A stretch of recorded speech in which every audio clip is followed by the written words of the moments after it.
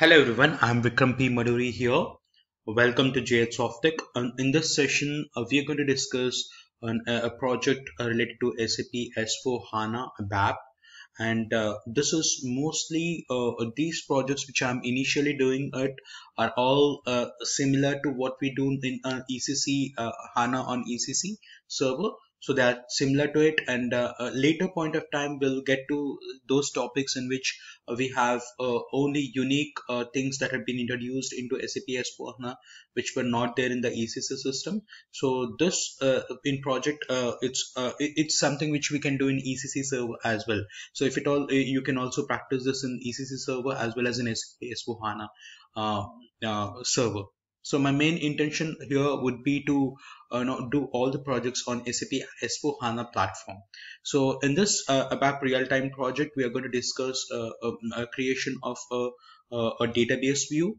So as we already know, as we discussed in the theoretical classes and in the sessions that we are online having it and classroom classes as well, that there will be 4 different types of views: database views, database views, and then we have the maintenance views, help views, and projection view. Projection view is a subset of a particular table.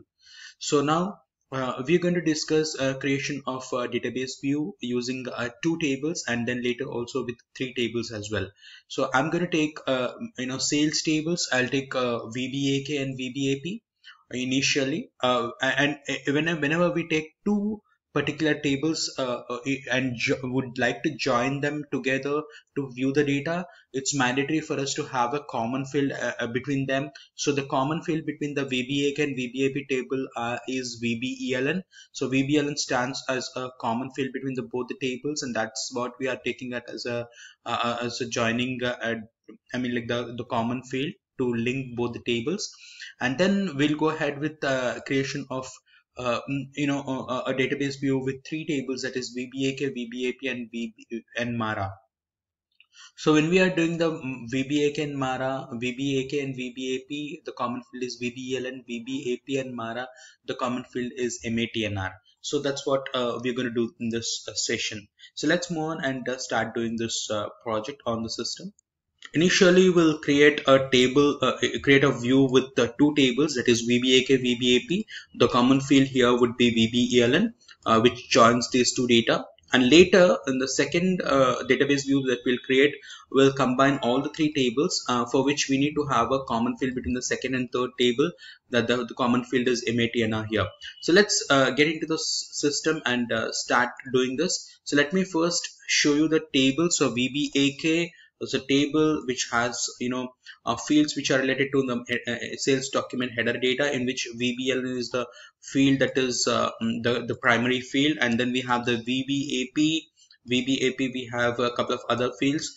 These are the things that we have. So we are going to create a view. I'll create it as ZJH underscore sales, ZJH underscore sales, create database view, continue, and I'll write here Softech sales data. Now here I'm going to introduce those tables. So VBAK and VBAP. So these are the 2 tables that we have here, and I've just typed them manually, and the condition here I'm going to keep is VBAK VBELN should be equal to VBAP VBELN, and that's it. So we'll go to the view fields, get into the tables. VBAK is a table in which we'll create we'll take up VBELN, ERDAT, and ER name, and then the table fields from VBAP will take POSNR, MATNR, MATW. You're not supposed to take the same field again. It will throw an error. What I mean to say is, like, VBELN is already been taken from the VBAK table, so you can't take it from VBAP table. So select this and then click on save. Okay, we already have a package, such as Softech. Save it. Own request.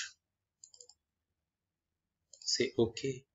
Now once it's been done, you just need to activate it. Control F3 works here. Just say OK. Now once it's been done, yes, you can ignore this particular client dependency kind of thing. As of now, you can introduce MANDT, that client dependency warning will go away. Okay, so what did we do? We just had this table conditions. In the table conditions, we wrote two tables, VBAK, VBAP, and we are writing the join condition here. VBAK, VBLN should be equal to VBAP, VBLN, and we went into the view fields, in which we have introduced three fields from VBAK table, three fields from VBAP table, and we have activated this particular view. And then once it's been done, you can just go ahead and check the data here. So if we have not entered even a single record of data, so let's see how many records of data is actually there in the view. In fact, it's not there in the view. It extracts the data dynamically from the database tables in runtime. So I've clicked on the contents. So we'll just have to I'll just execute it, and we are getting a lot of records here. So these are the records that we already have in VBAK, VBAP tables. So this is not something which we have created just now. It's like it's there.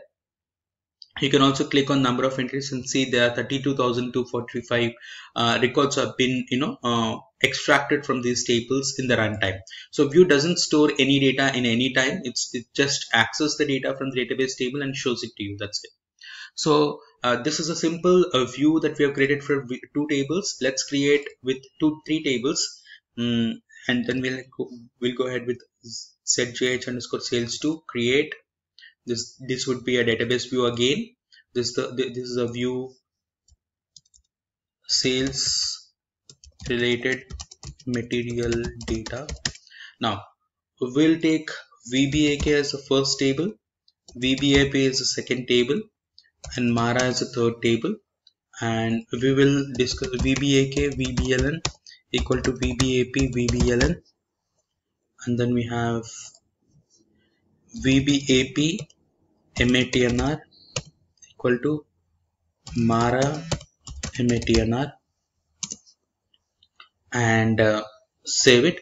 So save it again. Okay, so here what are we doing here is like we are taking the common field between the first and second table, and then we are going ahead and taking up a common field between the second and third table, without which we cannot join the data from the three tables. This is a mandatory step that we have to take up. So in the view fields, go for the table fields, VBAK. So I will take MANDT as well in this. So ERNAM. So I have taken 4 fields from the first table. VBAP, I'll just take POSNR and MATNR.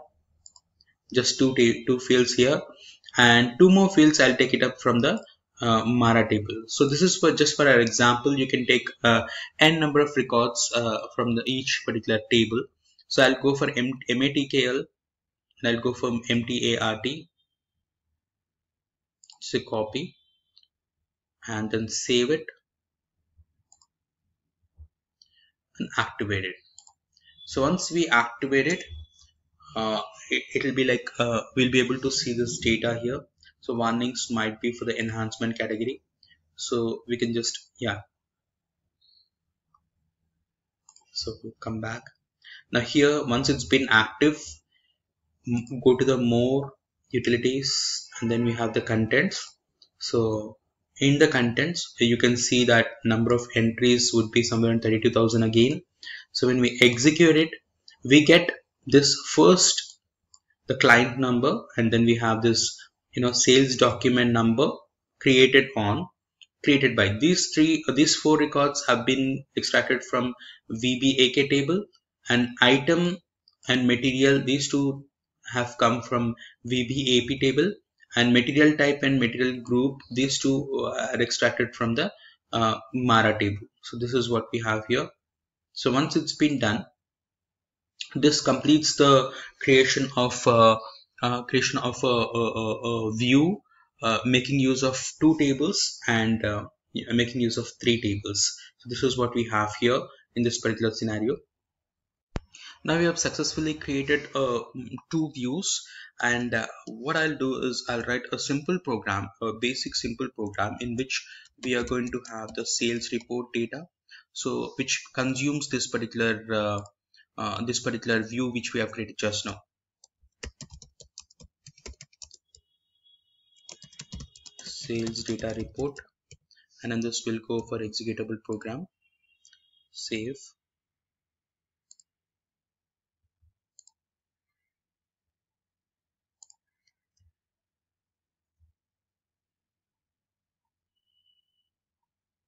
So here we will consider the view as a particular table.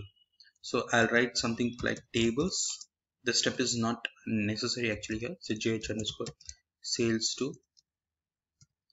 I'll just like browse from here and make sure it's going to the view. Yes, it is going into the view. So this is right. And then we'll be creating a IT underscore sale type standard table of ST underscore sale. This is an internal table. WA underscore sale type ST underscore sale. So these are the internal table and work area declarations. Internal table and work area declarations. So we have VBLN for VBAK, or you can say ZJH underscore sales to hyphen VBLN, and select star from ZJH underscore sales to into table IT underscore sale. So I'm using select star because we have very less number of fields in this view, so we should not use select star for a table directly, because in table have hundreds of fields and it will affect the performance. Okay, so now into table IT underscore sale, where VBLN in S underscore VBLN. Okay, this is a select statement. Loop at IT underscore sale into W underscore sale, and loop. Here I'm writing the right statement. W underscore sale hyphen VBLN, W underscore sale hyphen ERDAT. These are the fields we have taken from there. Sale hyphen ERNAM, W underscore sale hyphen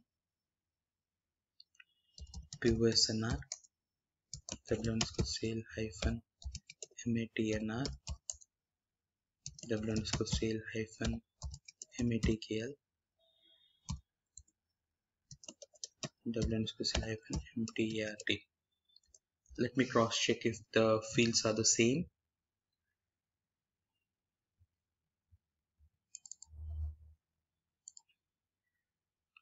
MTAT and MTKL. So right, fine. So these are the fields that we have in the view, and make sure all the fields that we are writing up here are already existing in this particular view. Otherwise, the system will throw an error. So let's do the syntax check.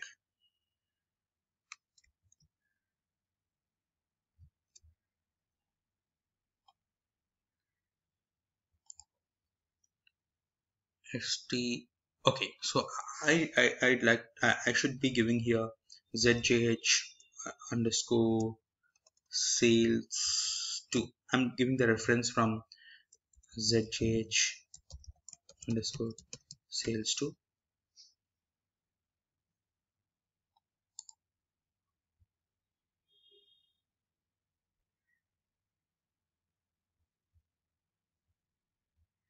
Okay, I'll put it as W underscore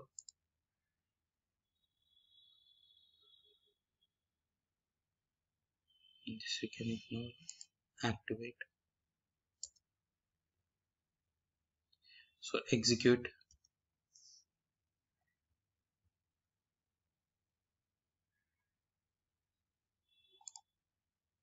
So I'm not giving any fields here because not sure what are the inputs that we have here. So I'll click on directly execute. We should be getting this data. Okay, so 19146. So I'll go back. I'll give something like 19. 1 2 3